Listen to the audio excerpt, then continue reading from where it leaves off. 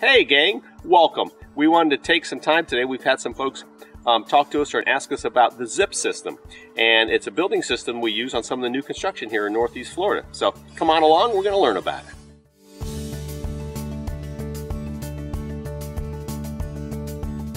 Hey guys, Dwight here. I'm back out here at a community in northwest St. Johns County called Cedar Point. A couple builders are building in here, Landon Homes and Dreamfinders Homes. Wanted to show you something called the ZIP system.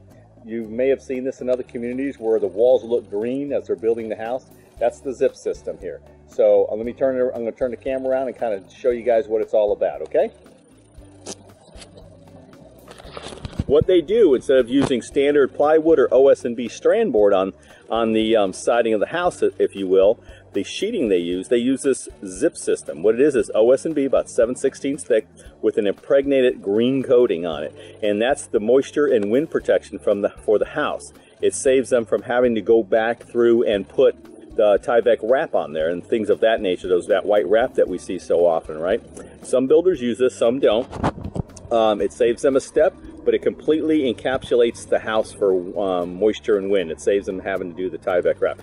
That is an impregnated coating right over the wood.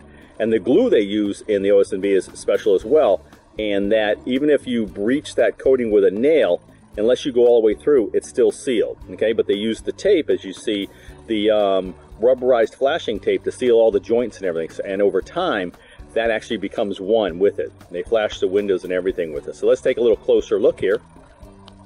We'll go up in the foyer area of this home, and you can see it's kind of that OS&B, but it's got that impregnated coating on it, and it keeps it from keeps the moisture and the wind out of the house. And then of course they seal it with this tape, and it makes it completely watertight. Okay, and like I said, they don't generally have to cover the nail heads because unless it's all the way through, it's still sealed as good. The glue goes all the way through. Plus, there's going to be siding over the top of this and everything. But if they ever breach it all the way through, they'll fix it with the tape.